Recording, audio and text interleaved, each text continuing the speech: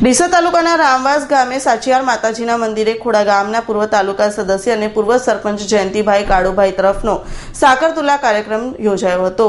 ડીસા તાલુકાના રામવાસ ગામે સાચિયાર માતાજીના મંદિરે ખોડા ગામના પૂર્વ તાલુકા સદસ્ય અને પૂર્વ સરપંચ જયંતિભાઈ કાળુભાઈ તરફનો સાકરતુલા કાર્યક્રમ યોજવામાં આવ્યો હતો।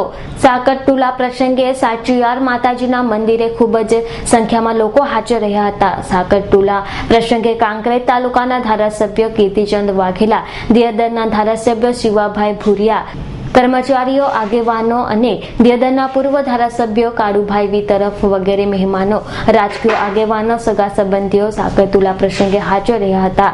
સૌ પધારેલા લોકોને માતાજીનો પ્રસાદ લઈ ખૂબ જ ધન્યતા અનુભવી હતી। સમગ્ર પ્રસંગે સાકરતુલા પ્રસંગે પધારેલા મહેમાનોનું સ્વાગત સન્માન કરવામાં આવ્યું હતું।